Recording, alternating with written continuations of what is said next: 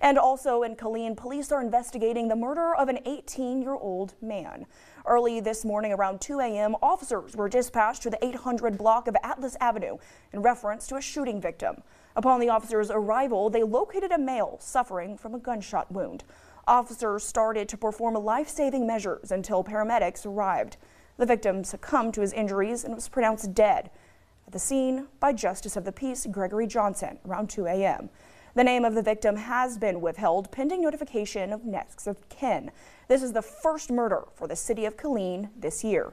The department is asking anyone who may have seen anything or has any information about this homicide to contact Crime Stoppers.